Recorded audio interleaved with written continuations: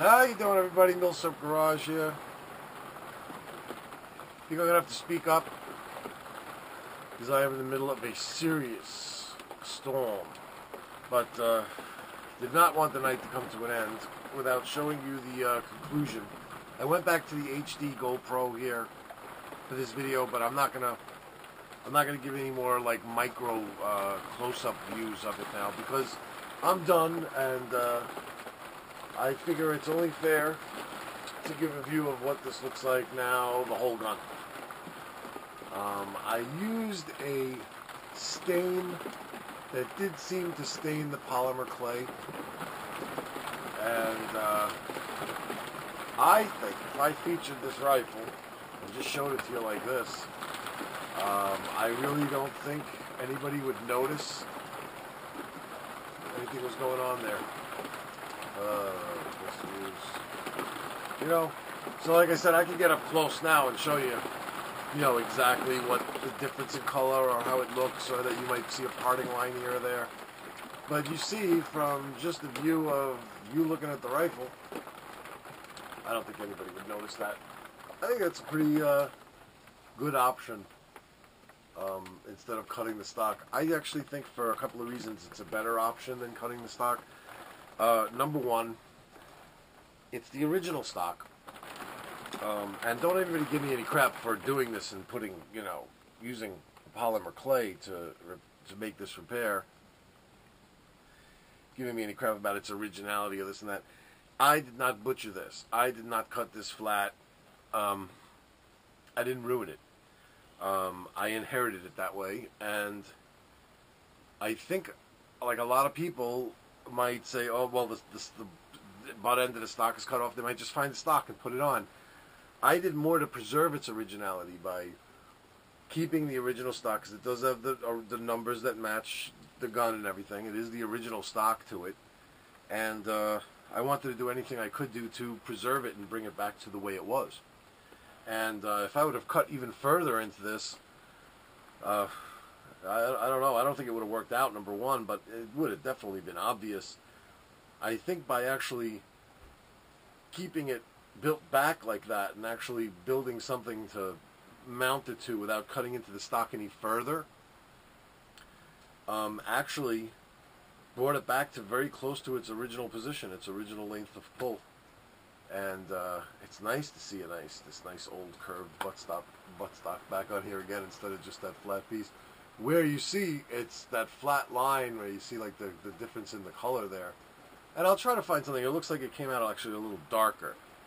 I might have gotten a stain that was maybe a little too dark. Might actually, if I could color that the same color as this wood, this is kind of like a reddish kind of walnut. If I'd be able to color that the same, then it would really be invisible. The hardest thing now is just to get it colored right, the texture. You know what I did too? I didn't even mention it in the last video. After sanding it, I realized that by hitting it with a very coarse sandpaper, just scuffing it with a coarse sandpaper, took away that very smooth clay-like look to it, and made it look a lot more like the wood, so that when it was stained, it did take on almost the same type of texture. So that was a pretty cool move. But now it's just a question of just getting it colored right to really make it virtually invisible. But now it shoulders the way it should. I mean, it just shoulders so much nicer, I'm digging it. So that was the Buttplate project. And interesting note, I bought 4 of those little squares of Sculpey that I showed. And I only used one of them. Just one of them was actually perfect. And I had a little bit left over that I put in a little sandwich bag to keep that soft in case I wanted to do any further touch-ups or anything.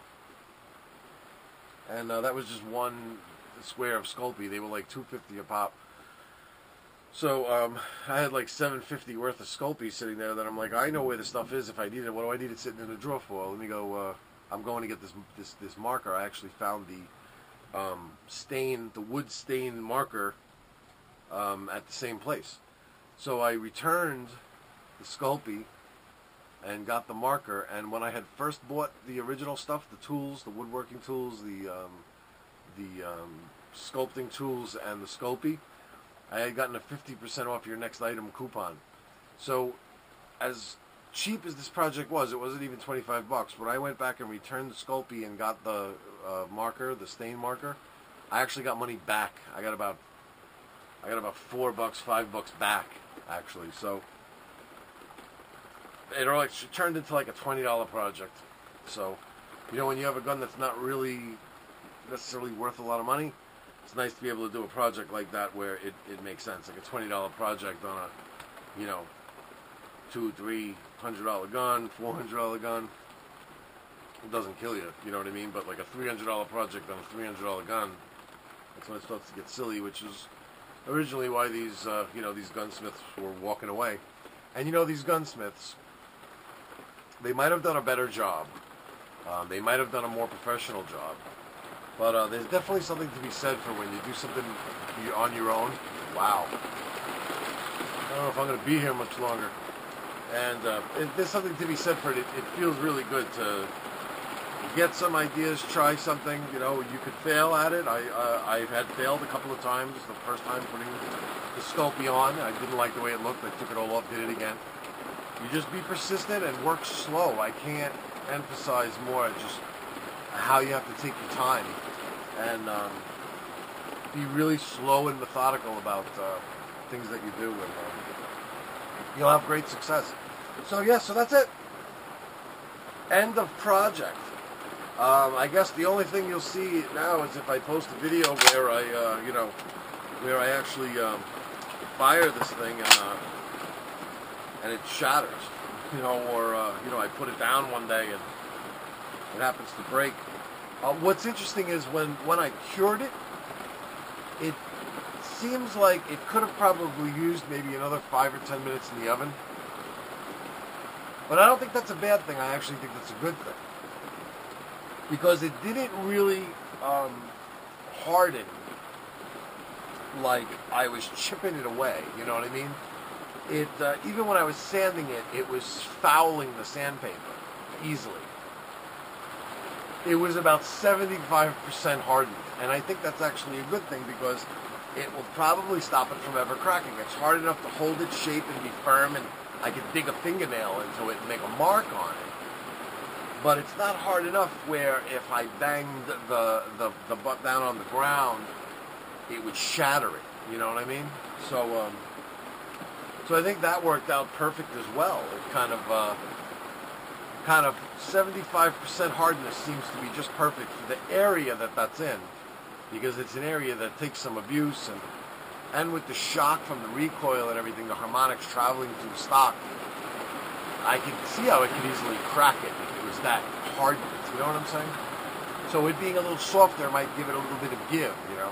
But when I say soft, I don't mean soft like it's still clay-like, because it's not.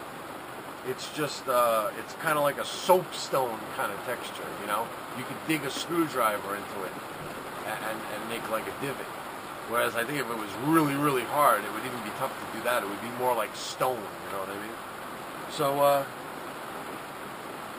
thanks for sticking with me through this project. Let me know what you think. I mean, let me know if you thought it was going to come out better.